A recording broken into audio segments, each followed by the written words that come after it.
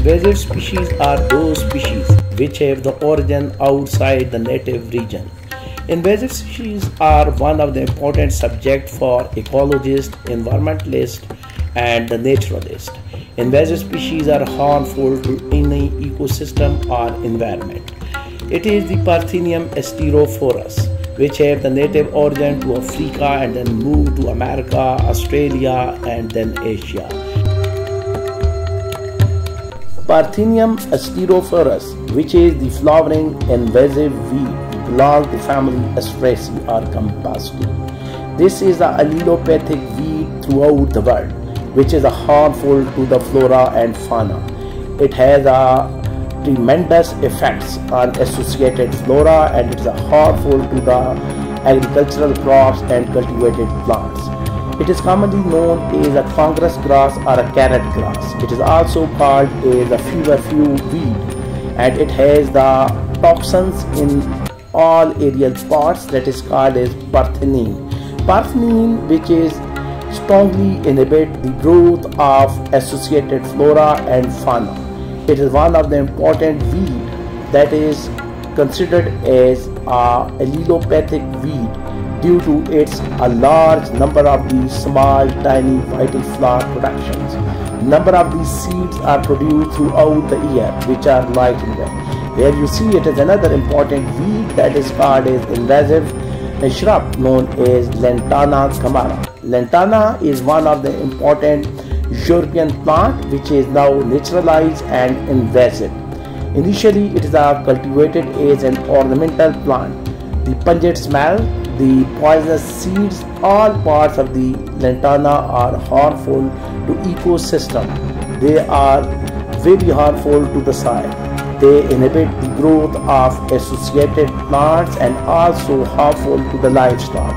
By browsing and grazing of this lantana among the livestock may cause the bitter milk disease among the livestock. Similarly, the Parthenium asterophorus also cause the bitter milk disease among the livestock. So these are dangerous invasive plants that have a strong association with each other, but they inhibit the growth of other plants that are cultivated around these two invasive species. It is one of the multicolor flowers, that's the pinkish, oranges, light yellowish, and sometimes whitish flowers. So these species have a noxious behavior. They spread in a short time for a longer period of the time. These invasive plants are dangerous to the human being. They cause allergic reactions, that is the contact dermatitis among the human being. Similarly, the Parthenium may cause the contact dermatitis when they are contact with the human hands and the skin.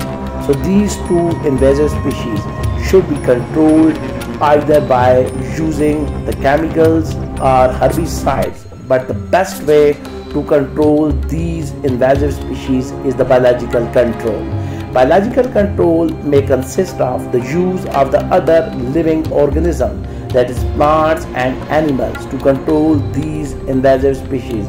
In India, 1984, they introduced the Mexican beetles that can easily control the Parthenium asterophorus, because Mexican beetles may eat the aerial parts of Parthenium, and it is one of the important biological control. The other plant species that are considered to be the best biological control include Acacia species and some other species, that is Azadirachta indica, Media azadirac, and some other species which belong to family Malvaceae are one of the best biological control for lantana and Parthenium, because lantana and Parthenium may cause the disappearance of the other species or a native species. So these species must be controlled in order to protect and conserve the indigenous species. So these are important areas that should be subjected at the level of graduate, postgraduate, and the scientists who are working for the betterment of the environment and conservation. So there are the different organizations. For example, IUCN, WWF, they have launched a number of the projects to control the invasive species. According to UNDP, The environmental agencies may invest a lot of monies to control these invasive species, that is parthenium and lantana, in order to protect the agricultural crops, in order to protect the food security and conservation of the indigenous or native species.